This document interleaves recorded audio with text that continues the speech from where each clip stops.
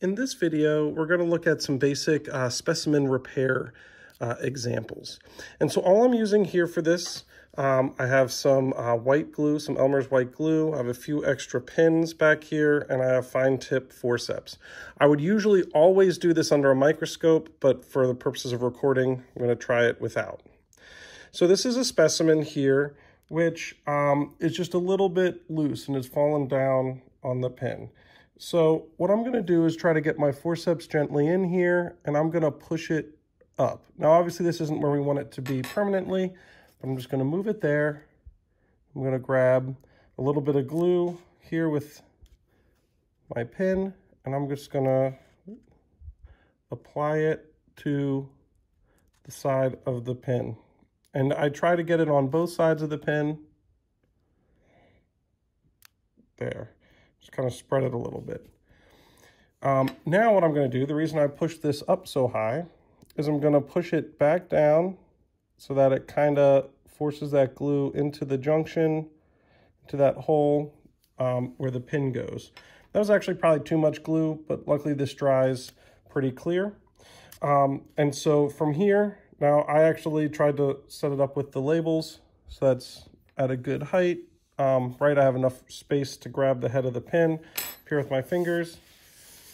And because this is kind of the position I want it to be in, I'm now just going to pin it here to the side of the cork, and I'll leave it here to dry for maybe 5 minutes or so.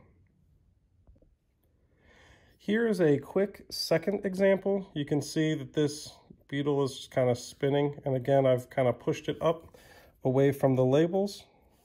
I'm going to do the same thing. I'm going to grab a little bit of glue. Doesn't take very much. Try to use a little bit less than last time. Just kind of apply it there to the pin. And now I'm going to gently push the beetle down until it's kind of where it should be. And that glue's kind of filled the position, or the hole there between the insect and the pin. I'm going to do the same thing. Still have the first beetle drying, and I'm going to pin this here, oops, and let that dry for a minute. Now this one, if it's not quite lined up with the labels, that's okay. One, I can spin this maybe, get it lined up, but two, I can adjust the labels afterwards. I want to let this glue set and let the beetle stay on the pin. So here we have a more complicated repair. This prothorax here is broken off from the rest of the beetle. And this is going to be very similar to the first, but we're not attaching it to the pin. Again, I would always do this under a microscope, so we'll see how well this example works. But I'm going to take this here, and I'm going to apply glue around the outside margin of the mesothorax here, this junction where everything went in. This is kind of I don't know, just an art more than a science. You need to get enough to hold the bits together, but you don't want to get so much that it's going to kind of come out and be visible and annoying. Now I'm going to try to take this, and I'm going to, I grabbed it by the leg here, and I'm just going to try to get it approximately. Now this part is where it's easier under a microscope. I'm going to use my finger to very delicately and gently try to position this. That's actually okay here, but it's hard to get it exactly where you think it should be, but you just give it a few little nudges, try to get it square. This is kind of hard with the phone there, and there we go. That looks pretty good to me. Certainly it's better than having two pieces. And again, I'm going to use a cork here because I don't want this to fall apart while it's drying. And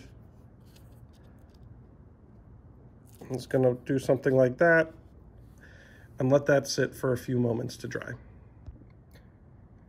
And finally, I want to show two examples of what you might do if you can't actually reattach the bits of the beetle together.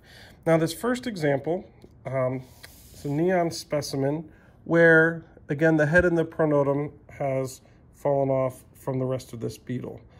And in this case, it was glued here onto the locality label, which is great and perfectly fine to do, and you see that it doesn't really block any of the writing. You can still see everything on that label, so that's great.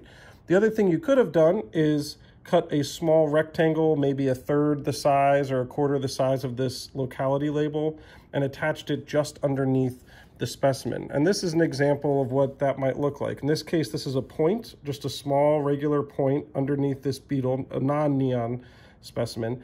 And actually, this wasn't something that fell off. This was a dissection. And so here you can see sort of that this is that back end bit of the abdomen that was pried off. And so that's still glued here to the point and preserved, along with, this is a male, that's the Ediogus, that's glued to the tip. But you could glue legs or an abdomen or anything else that you wanted to a point or a small piece of paper or a card, basically card mounted underneath the beetle to maintain it with the specimen in perpetuity. So let's take a look at these specimens that were just repaired. So this was the first one, which I mentioned I used maybe a little bit too much glue. This has been maybe 5 minutes that it's been drying since I glued it. And yeah, you can see, actually it's probably not quite dry there, and there's a little glob of glue, but it's not so bad. And that's as much as you ever really want sticking out, getting in the way of the specimen. The second one that I glued to the pin was, I used a bit less glue, and you can see, yeah, you can see it, but that's certainly not in the way, and you wouldn't even notice it unless you were looking for it. And now it's firmly affixed to the pin and not spinning. And finally, a specimen here that had glued, if you look in the side, you can see a little bit of white there. You actually can see some strings or probably from the glue or just some other fibers on there. And we can actually pull those off with your forceps. Again, I would do this under a microscope, but you can remove that if it bothers you. But as you can see, the specimen looks pretty much good as new, and all of that glue is underneath the pronotum there, or inside kind of the prothorax junction.